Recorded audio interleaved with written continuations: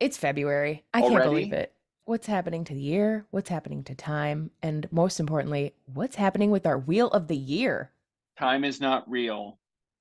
That's right. If it's the beginning of February, that means it's time to make candles. Woo! But why? Why are we making candles? Well, it's halfway between the winter solstice, also known as Yule, Ah, and yes. the spring equinox, also sometimes known as what? I was Llamas? testing you. I was Is it testing you. llamas? No, that's the other end.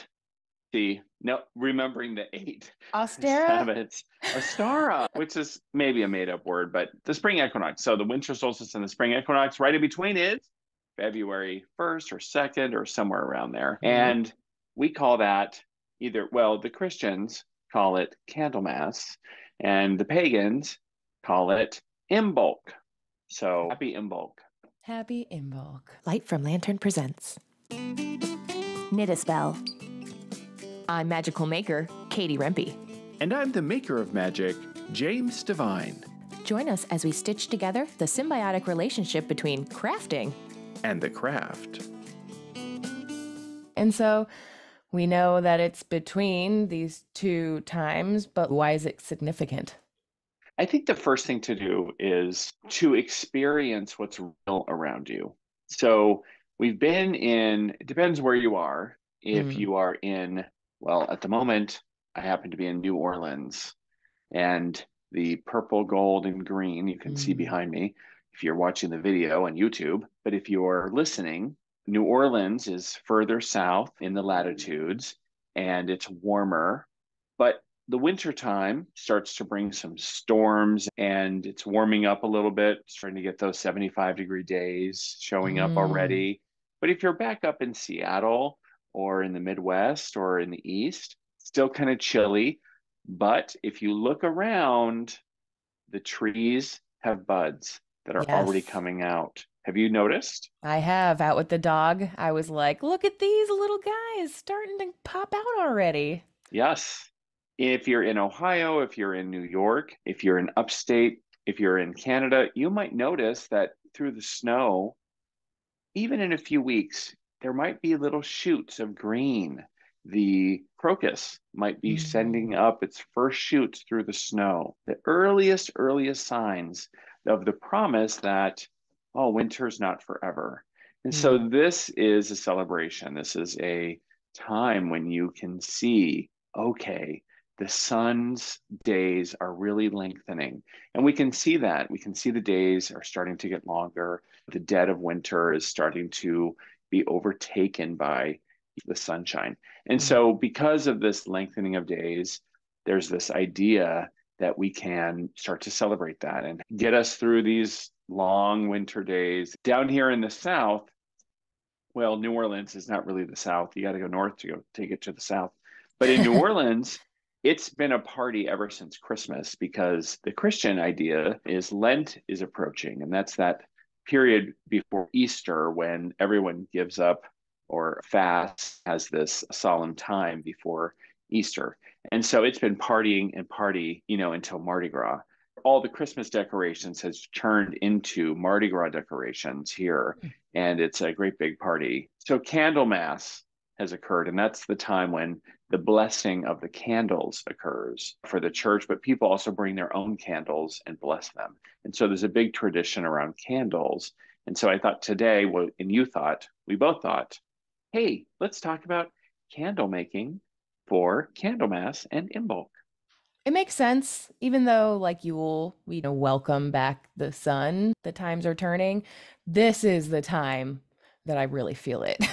I'm actually seeing, oh, yeah, it's not pitch black at 4, and there are some brave little sprigs coming through and showing signs of life. So even though it's kind of lean and dark and cold still, it kind of sparks that new life feeling. And I guess that's why candles come to mind for a lot of people at this point. Totally. You had said that your tradition, you make candles around this time of year. Yeah, as part of our celebration, we will make candles. And candle magic is a really powerful type of magic. as you well know. And this is a time when we can really flex into that. This is a time when we have traditionally made candles for the entire year. Oh. And there's a few different ways and a few different types of candles that we have made in the past. So we've made the candles. Those are the candles that are in the glass votives, the tall glass votives. So Mm-hmm. we've melted wax on top of the stove in a double boiler, large amounts of wax, and then poured them into the 7-day, holders.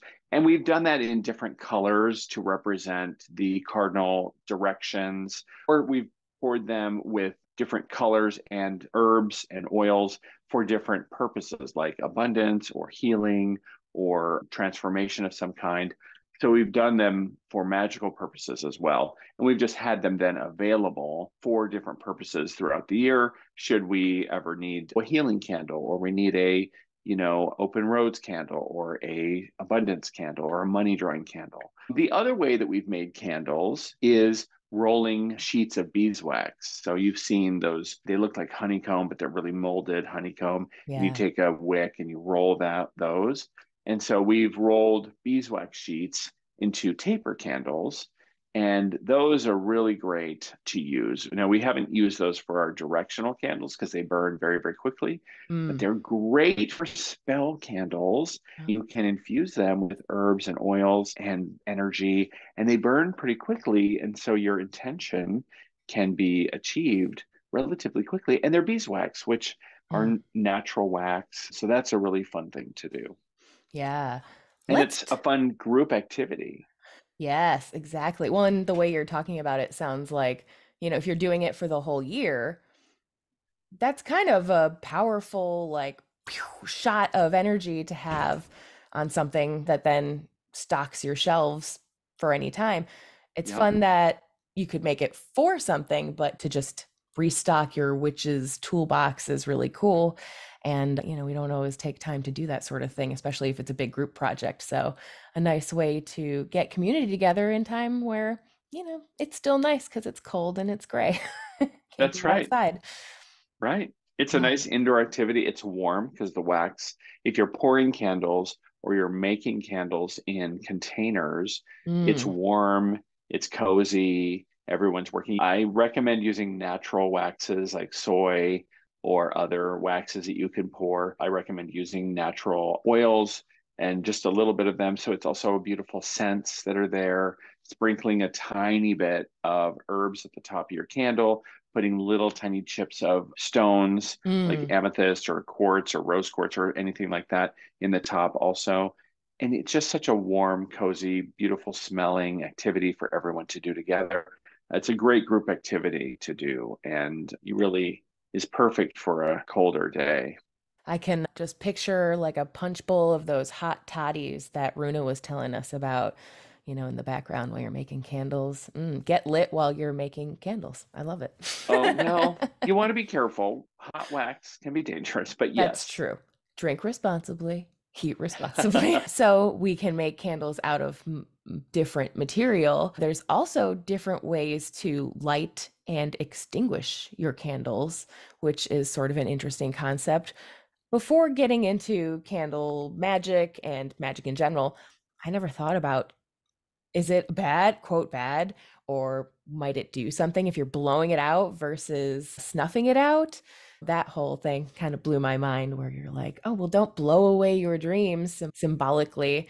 But of course, whatever you believe can also be true. So if you feel like Yeah. that's blowing it into you, that kind of works too. Right. So there's this thought that you don't blow out a magic candle, that you snuff it out.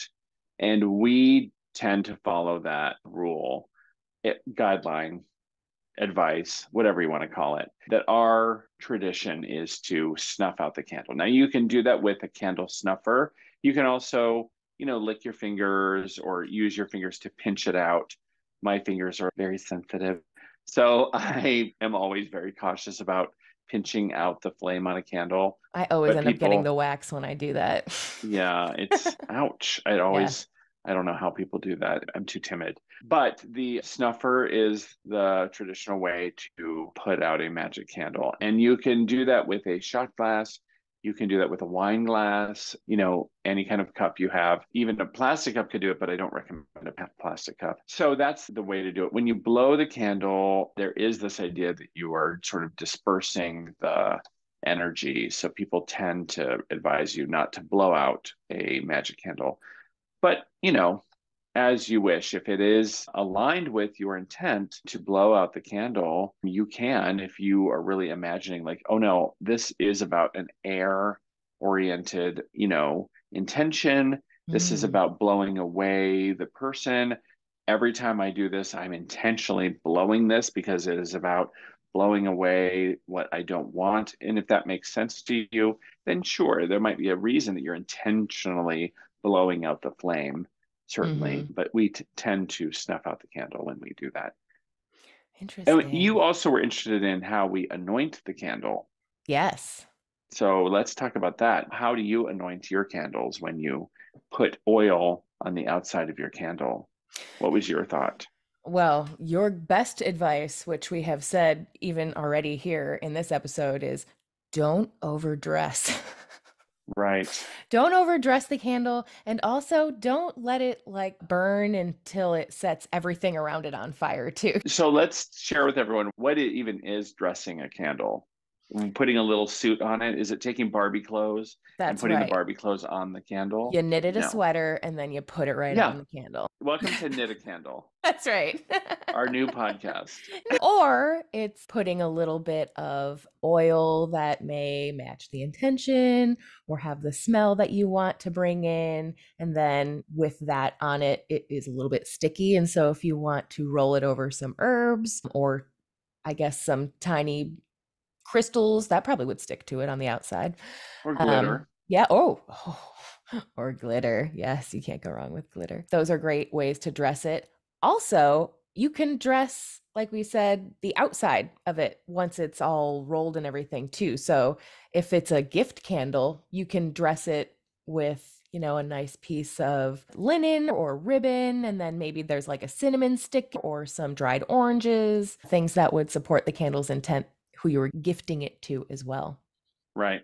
And the key is if you're rolling a beeswax candle, before you roll it, sort of put oil on the sheet Oh, of beeswax and very sparingly, yes. very, very, very sparingly sprinkle tiny bits of your herb or resin or whatever the thing is on the sheet, Mm, extraordinarily sparingly, because it's going to be many, many layers of that as you roll it up.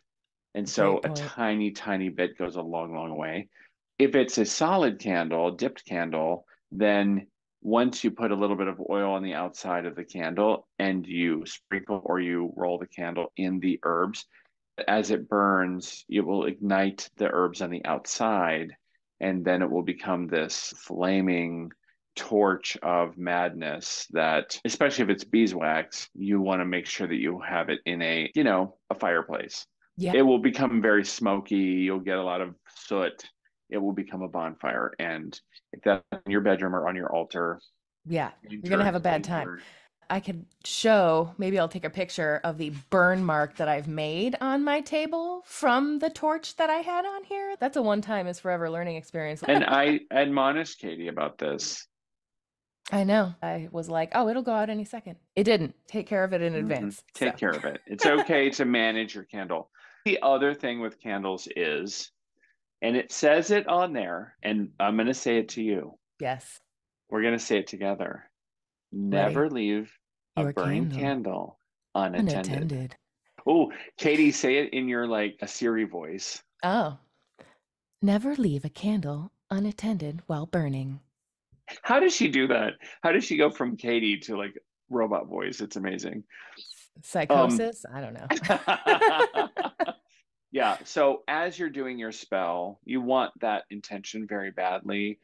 Burn the candle while you're with it, while you're in the room, while you're doing other things, but never leave a burning candle unattended.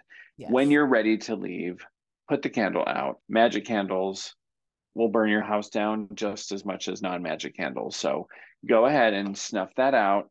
Thank you. And when you come back, light it again.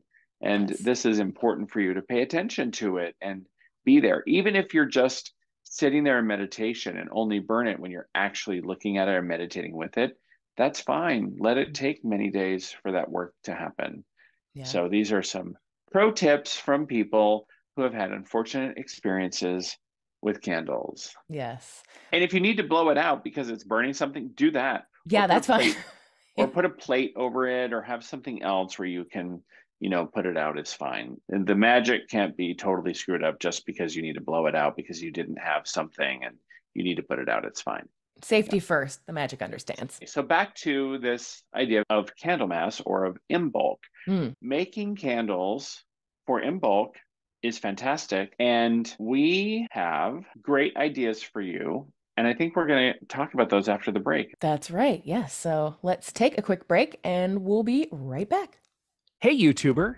Did you know that subscribing to the Light from Lantern channel by clicking subscribe right below will make sure you never miss an episode and have your latest videos show up in your subscriptions folder?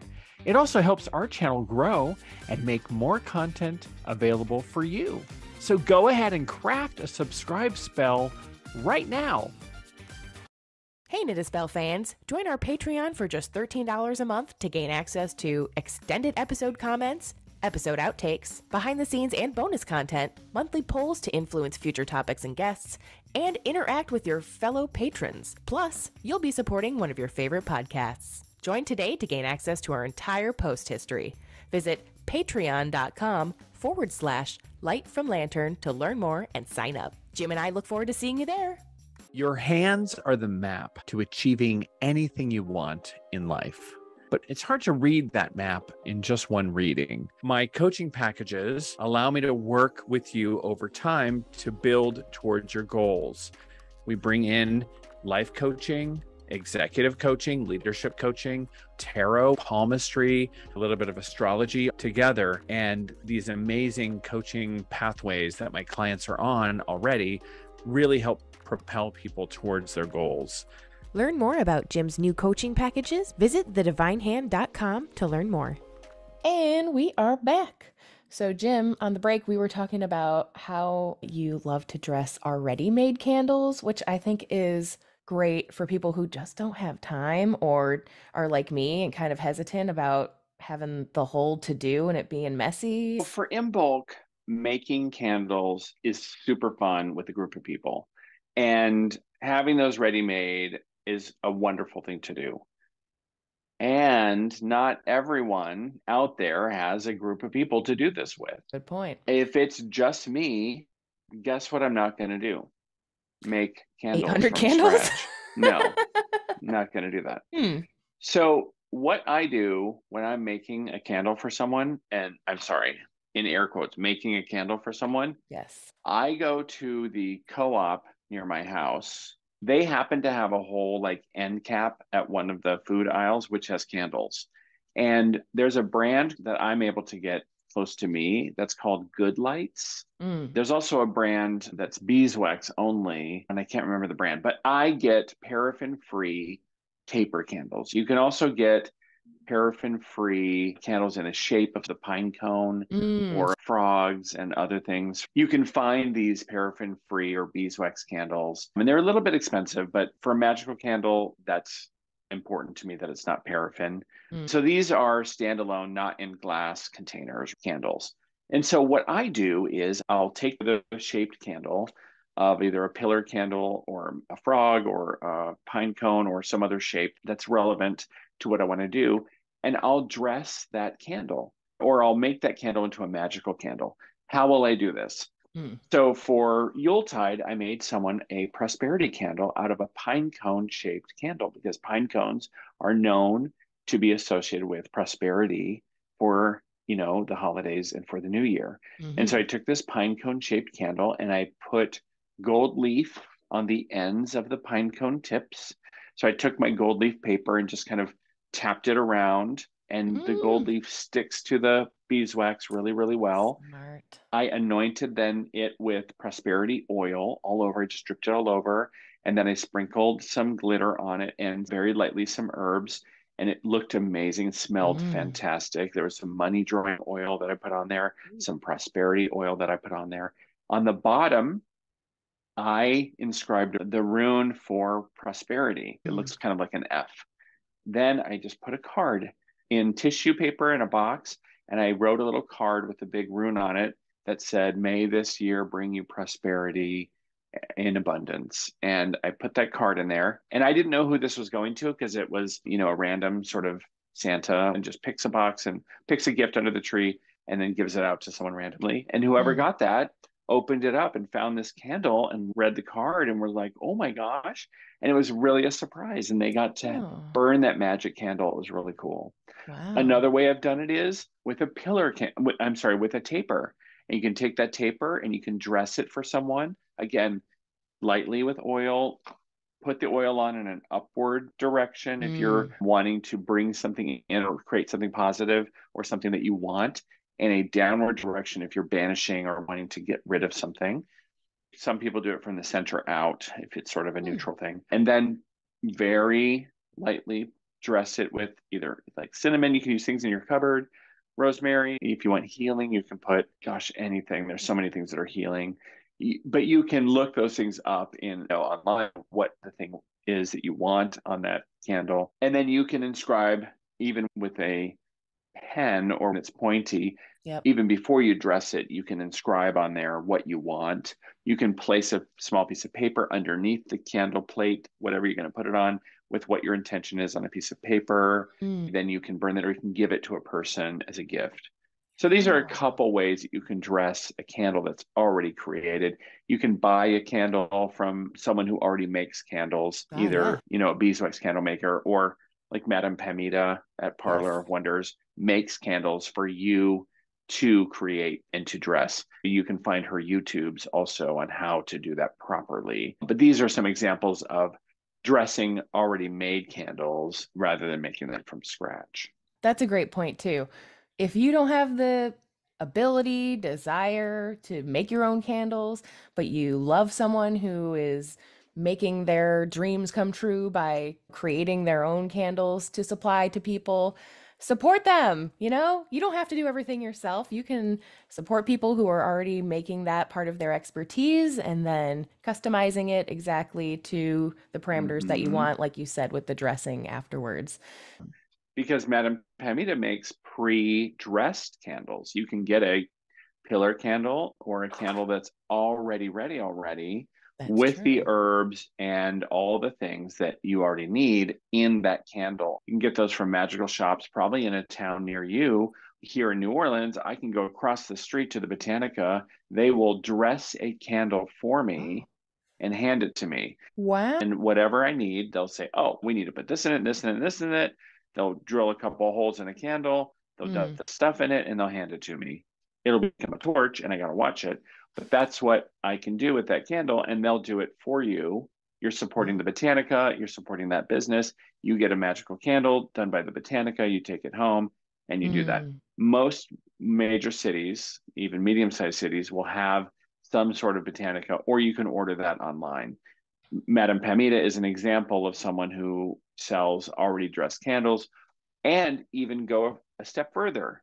You can order a spell kit from Madame Mm-hmm. Pamita, or she can do the spell for you. A real witch can do that for you. So there's lots of ways to have pre-made magical candles from trusted ethical sources like Madame Pamita or others that are already made for you. So that's another way to do that work. I have found that going to places where you may not think you'll find interesting candle options will often have really cool and often inexpensive candles. So, for example, I went to Ocean Shores. Is that the one that's just down south of us, like a couple of hours? Yes, south of Seattle, Ocean Yep. Shores is on the coast. It's a cute little oceanside community, has lots of little shops. They had one shop that was all consignment stuff from little local businesses, one of which made all these beeswax candles in little cute shapes. I don't think this person was a magical practitioner necessarily, but they were So great. The prices were great. They were in hearts and stars and all sorts of things. 100% beeswax, stunning, beautiful candles. I just felt like I hit the jackpot. So, finding things in places where you may not think. Thrift stores also I've found really great candles in, even like estate sales and things. People love candles. So, Some of the stuff that you buy in thrift stores and estate sales, it's good to purify in some way before using them. So you can do that energetically. You can do that with either smoke or smudge or a little bit of, you got to be careful with salt water because you don't want to get the wick wet, but you can do that sort of symbolically on the outside. So there's certain things that you can do. Those are great tips. You can also find containers at thrift stores or at dollar stores. And some of those containers are really great to fill with wax if you do melt down some wax, which is actually not that hard, and make a candle that way pretty easily. And of course, thrift stores are really great to find candle holders oh for all yeah. your magical needs, or plates for candles. I always find those at thrift shops or dollar stores. As long as they are heat proof, that is like the main point there. Wait, you mean my styrofoam cup can't hold a candle? Yeah, I mean, that Funny. cardboard thin juice container. I don't know if that's gonna like handle it over the long run. Maybe, but Weird. also maybe not. Weird. I've seen a lot of like Instagram reels and listicles of like how to make your own magical candles and this and that. And not all of the hacks are good. I would say some of them are downright toxic. So just use your head a little bit and validate the source. But otherwise, yeah, heat proof containers Yeah. are where it's at. I think that a certain level of aesthetics matter. Sure. I think if it looks beautiful, it's going to help your magic because it's going to help your mind believe what you're doing. There's something to be said for like quick and dirty magical work, but I think that there's something to be said for the aesthetics, and that the aesthetics of, wow, the plate that I'm using is really beautiful and I only use it for this. Mm-hmm. And the candle I have is really gorgeous.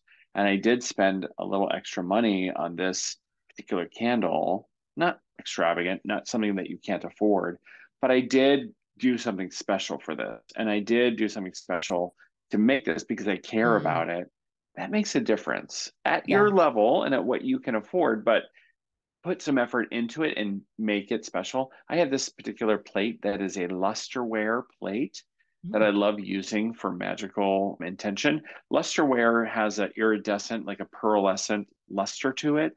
Oh my gosh. And Mm. that is a magical plate to me. I only have one. And when I use that for magic, it's just so fantastic because I know that it's really special. Yeah. Oh, similarly, I have had items where, like you said, I was like, man, this is like the perfect container for this project, but it's like a yogurt glass. Like, it's not that exciting. But I just did like a little bit of painting on the outside, decorate it, put a cover on it, wrap it in some ribbon with some glue, and suddenly it was like, oh, I love it. It's Right? totally different. So, Yes. Yeah, it was a jar. It was a pickle jar, and mhm. now it looks like this stained glass candle holder. These are things that we can do to everyday items that make something really special. And I think that those are things to really look at too. How do we make and decorate a container and make it really special when it was just a really bland looking thing otherwise? Or it had Mhm. a cute shape, but it lacked a little pizzazz. Yeah, exactly. Something that you would probably just throw away or recycle otherwise. So, do the Right. real recycling and do something with it. That's even better. Upcycle it. Yeah. Yeah, exactly. Well, I hope we have inspired you to do some in bulk candle mass candle magic at this Yes. first signs of spring season. And Katie, happy in bulk. Oh, thank you. Happy in bulk to you too. And for our listeners who are curious to learn more about creating your own candle, Do we have a Jim, freebie? We have a yes, freebie? yes, Of course Jim we do. created a amazing guide that we're going to release in our newsletter, the Knit a Spell newsletter. So for anyone who is currently subscribed, you'll be getting it soon in your email. For anyone who is not yet subscribed, do so now so you don't miss out, because it will be our new freebie for any of our new subscribers by the time you're listening to this episode. So subscribe today. Awesome. Yay. See you all next week. All right. See you then, Jim. Bye-bye. Thanks for listening. If you enjoyed the show, consider sharing it with a friend, leaving a review on iTunes and Spotify, or following Knit a Spell on Instagram. You can also subscribe to the Light from Lantern YouTube channel to enjoy full episodes of Knit a Spell and see our happy faces. You can also learn more about readings, classes, and events going on with your favorite maker of magic, James Devine, by visiting thedivinehand.com and subscribing to his newsletter. Then follow Jim's fun and interactive Instagram account at DivineHandJim. Keep up with Katie, the magical maker, by subscribing to her newsletter at lightfromlantern.com. You'll receive a free knitting pattern as a thank you gift. Then follow Katie on Instagram at lightfromlantern for even more magical making tips. See you next week.